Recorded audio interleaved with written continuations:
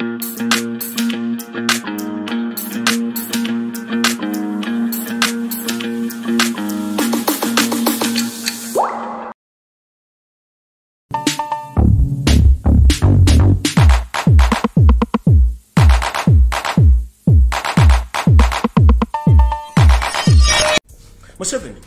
mukulu Jacob Oulanya ono wamuse n'ekigendererwa kye ky'okujjoba prominent Ugandans abalinamu amagezi agategeera oleete ensujjuuzo embaata enkoko ensolima zonna oziteeke mu Uganda batandika otutegeerera wasse Jacob Oulanya si yekka n'abantu bangi nnyo kati oli mu kutiisatiisa famire otiisatiisa bannabyabufuzi otiisatiisa bannayuganda kiki kyokweka bw'oba tewasse Jacob Oulanya kiki kyokweka nakugamba nti constitution ya Uganda etuwa olukusa okwogera ensonga zino ekyokubiri constitution ya Uganda etuwa olukusa okufuna amazima okuva mu public n'okuva mu bannamawulire neggwe amawulire wagafuna n'ogakwata nodya politician n'obakwata buli kimu n'okyefuga toyagala muntu ategere mazima ossa abantu bangi nga weekweka ne ku luno tugenda kuwamula tugenda kuswaza njagala buli muntu abeere ku vidiyo eno olwaleero nyambule Museveni nga nenda bwe gisimufungize tugenze mu maaso gw'olwokuba okimanyi nti olina baperegesi abasobola okukuutira akadingidi wavuddeyo n'osooka fe twagamba nti omusajja mu obutwa period njagala ndi nkyali mu Kigulalogi sinaba information njagala nsiga ekifaananyi kino ekisookera ddala omugenzi Jacob Oulanya bwe mugamba kubanga wasindise Dr. Opio Oloya okuva mu Canada weefudise omuyaayi mafiyawo ajja agamba nti abadde amanyi Jacob Oulanya nti mulwadde all along era abadde amumanyi Dr. Opio Oloya we know you are a state agent who resigned in Canada. You might be a doctor, but all along, Jacob Oulanya abadde mulwadde. Lwaki tewajja n'oyogera previously nti Jacob Oulanya abadde asafaringa ku kitugudi? No, you kept quiet.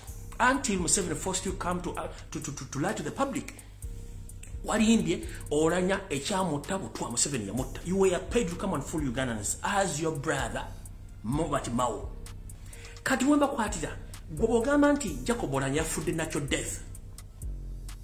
Natural death ebeerako cause also.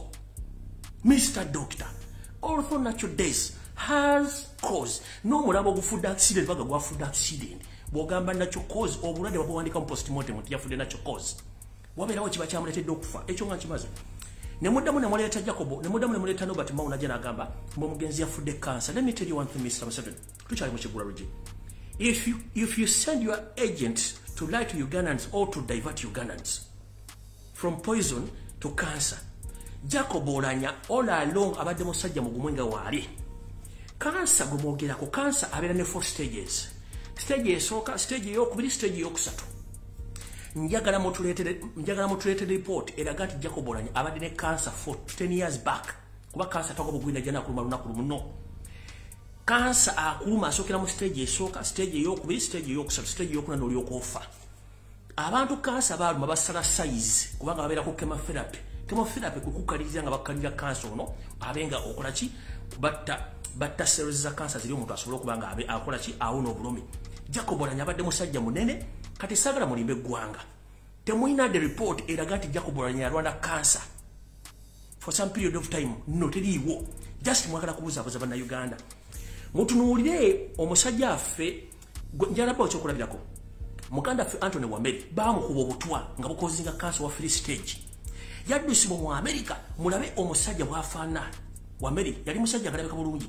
Kati Wameri ne Jacob Oulanya ani mulwadde wa cancer kubanga tukimanyi Wameri mwamukuba obutwa buli mu free stage cancer na slimming nga nagwawo.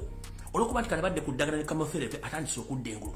Kati sagala bannayuganda abuzebuze. Tunulya Wameri odinene Jacob Oulanya bana baze bagamba yafudde cancer omumumanyi gwe mumanyi cancer bwaluma kwaki mbuzabuza bannayuganda.